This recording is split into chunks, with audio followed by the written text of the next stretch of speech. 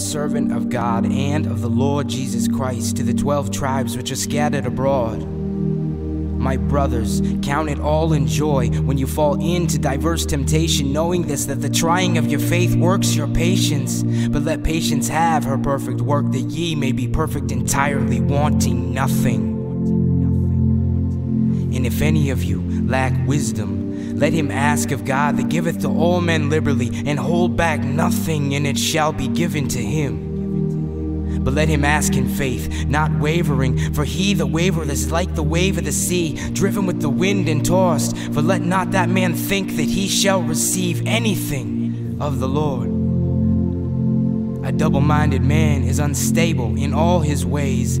Let the brothers of low degree rejoice that he is exalted, but the rich man that he is made low.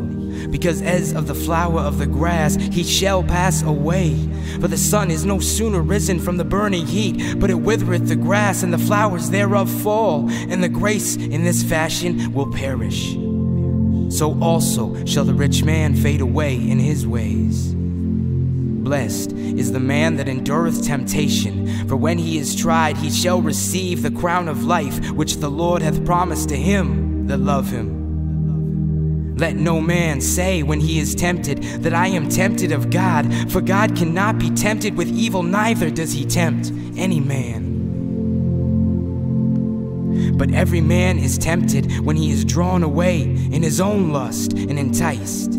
Then when the lust hath conceived, it brings forth sin, and sin, when it is finished, brings forth his death.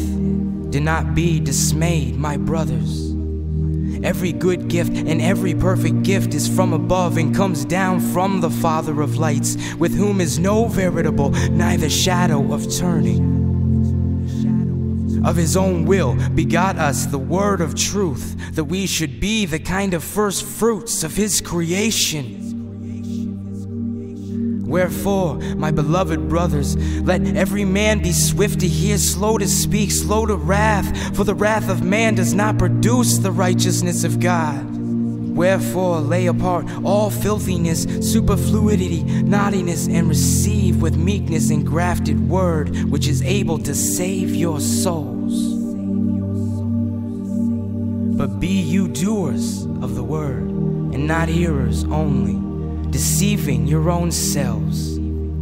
For if anyone be a hearer of the word and not a doer, he is like unto a man beholding his natural face in glass. For he beholdeth himself and goeth his way, straightway forgetting what kind of man he was.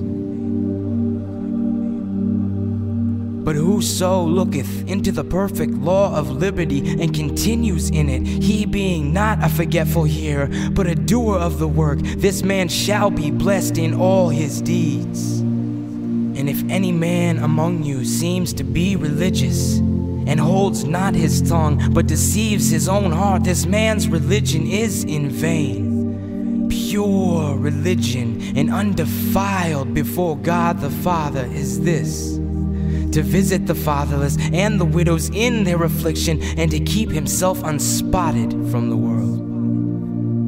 My brothers, have not the faith of our Lord Jesus Christ, the Lord of glory, with respect of all persons. For if there come into your assembly a man with a gold ring in goodly apparel, and there come in a poor man in vile raiment, and you have respect to him that wears the nice clothes, and says, sit here in this good place, and to the poor, stand there or on the floor. Are you not then partial in yourselves, and are become judges of evil thoughts? Hearken, my beloved brothers, hath not God chosen the poor of this world rich in faith, and heirs of the kingdom, which he hath promised to them that love him? But you have despised the poor. Do not rich men oppress you and draw you before the judgment seats? Do not they blaspheme the worthy name which you are called? If you fulfill the royal law according to the scriptures, you shall love your neighbor as yourself, you will do well. But if you have respect to persons, you commit sin, and you are convinced of the law as transgressors. For whosoever shall keep the law and yet offend in one point, he is guilty of all. For he that said, do not commit adultery, said also, do not kill. Now you commit no adultery, yet you kill. You have become a transgressor of the law. So speak you, and so do also, as they shall be judged by the law of liberty. For he shall have judgment without mercy to those who have shown no mercy. What doeth it profit, my brothers, though a man say he has faith and have not works? Can faith save him?